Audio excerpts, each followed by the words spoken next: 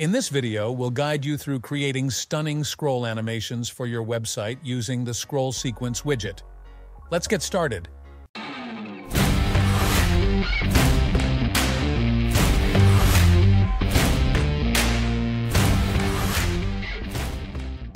First, you'll need to convert your video into a sequence of images. There are many ways to do this, but in this tutorial, I will show you the free and easy way.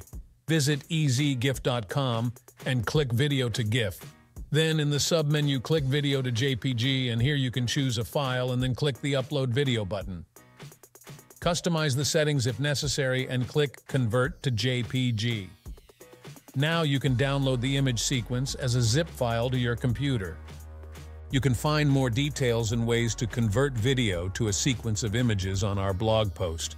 Once you have a folder of images, it's recommended to convert them to an optimized format. Visit anywebp.com and upload your image files. Adjust the compression settings if desired and click Convert to WebP. After the compression is finished, download the optimized WebP files to your computer. Next, upload the images to a dedicated folder in your WordPress setup. The quickest way to do this is using FTP or a dedicated plugin. Ensure you have the Unlimited Elements Pro version installed and activated on your WordPress website. Navigate to Unlimited Elements, Widgets, and search for Scroll Sequence using the search bar. Hover over the search result and click Install to add the widget to your site.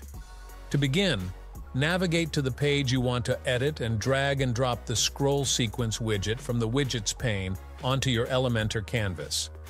In the general settings, you can determine if you want separate setups for tablet or mobile. For this example, we'll use the desktop setup only. In the folder URL setting, paste the destination folder of the images you uploaded earlier. Under the file name setting, input the beginning of the file names that you assigned to the image files. Specify the number of digits in your file names after the base name. In the image extension field, enter the file extension, such as PNG, JPG, or WebP. It's also essential to set up the total number of images in the destination folder.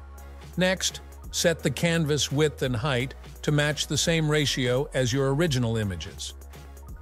At this point, you should be all set to publish and preview the page to see the scroll sequence effect in action. Implementing a scroll sequence animation can significantly enhance the visual appeal and interactivity of your website. We hope you enjoyed this tutorial. Don't forget to subscribe to our YouTube channel for more awesome tutorials. Start using unlimited elements and give your Elementor website superpowers. We can't wait to see you in the next video. Thanks for joining us and see you next time.